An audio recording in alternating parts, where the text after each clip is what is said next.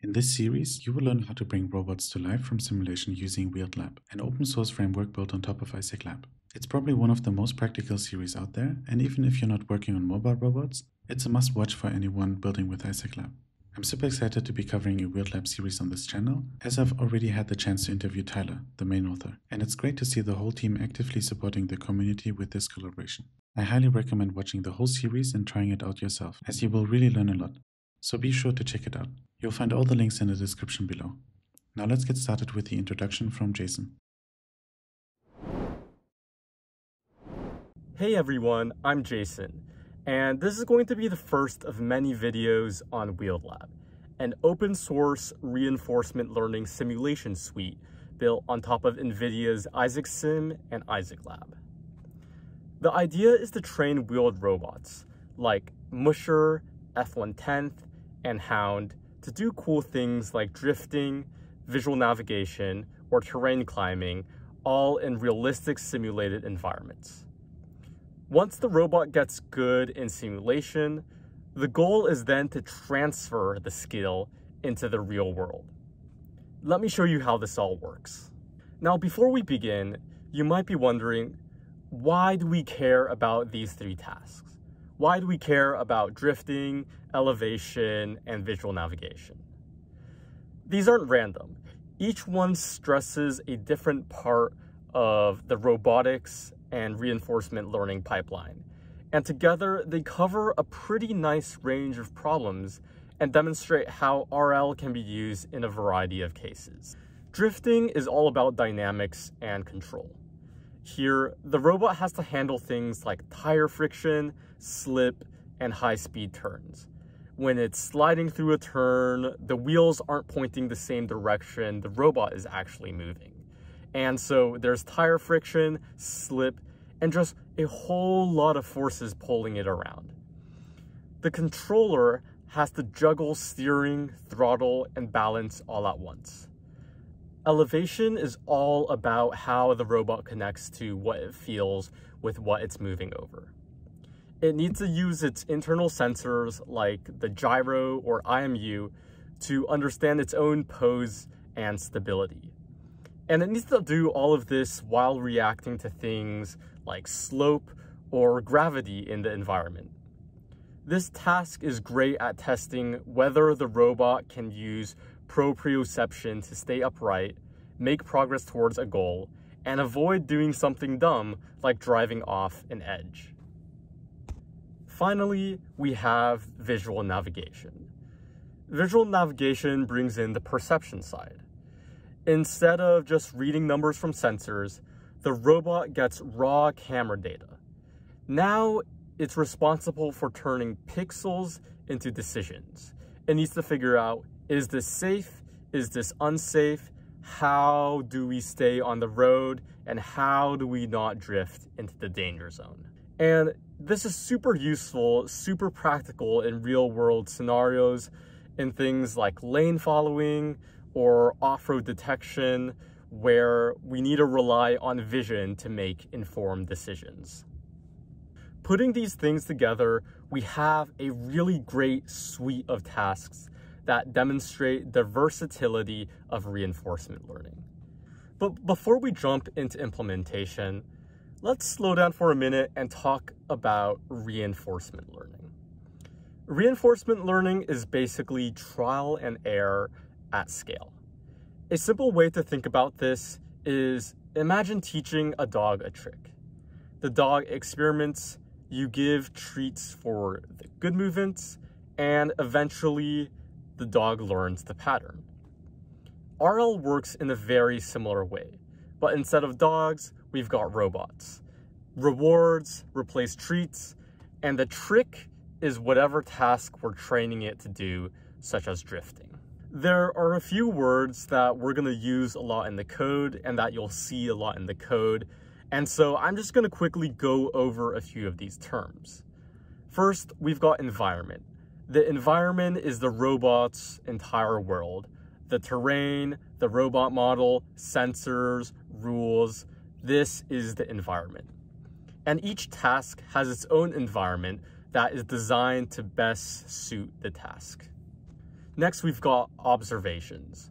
Observations are what the robot gets to see or feel.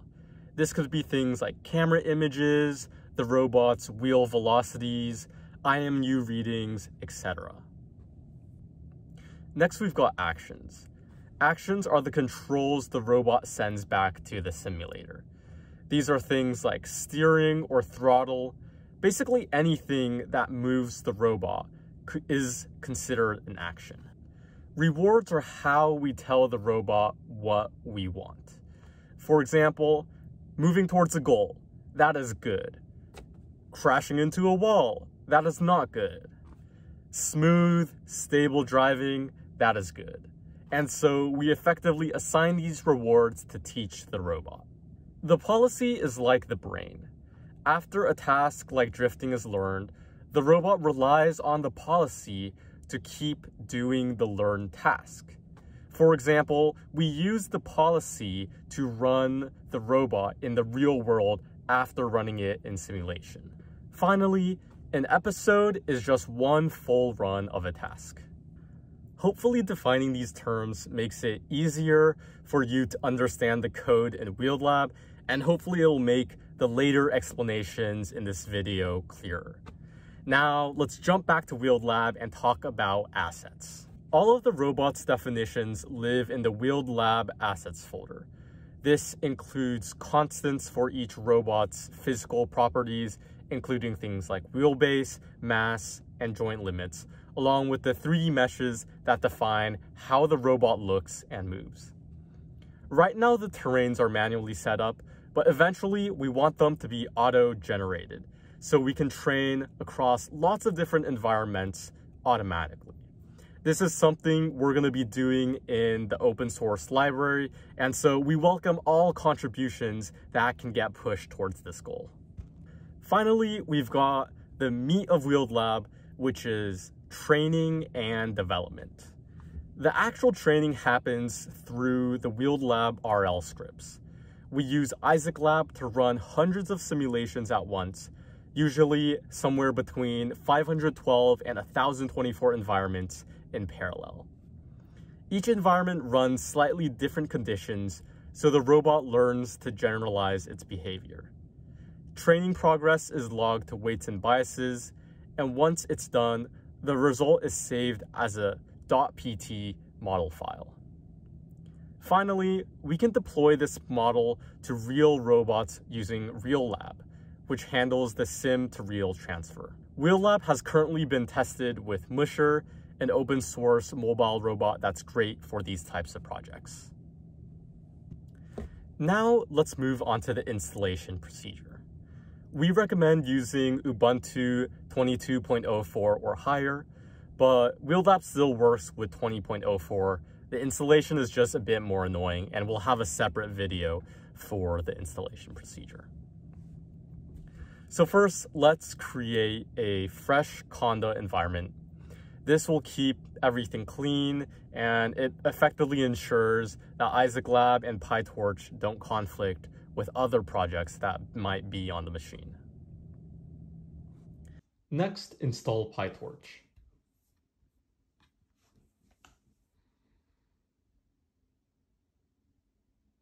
Now, install IsaacSim version 4.5.0. Later versions should still work, but WheeledLab was developed with 4.5.0, so it's safest to stick with this version. We will clone LycheeAI. And then let's go to the LycheeAI directory and install the extensions needed for LycheeAI using the install argument. Finally, clone WheeledLab. Jump into the WheeledLab source directory and then install WheeledLab, WheeledLab tasks, WheeledLab assets, WheeledLab RL using the following commands. To make sure everything works, let's try running one of our sample tasks. We recommend creating a weights and biases account so that visualizing is a lot easier. And there we go. We've just successfully ran a training run for drifting. We can visualize what just happened in weights and biases, And in future videos, we'll dive deeper into how we can use the data in weights and biases to get a better understanding of how our training went. So that's WheeledLab in a nutshell.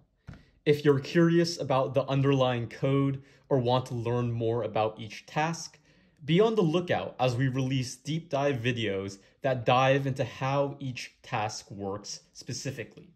In the meantime, please feel free to explore WheeledLab and submit issues or pull requests if you'd like to contribute. If you have found this video helpful and want to see more, make sure to subscribe and like the video. Also, a huge thanks to my Patreon supporters. Your support really means a lot.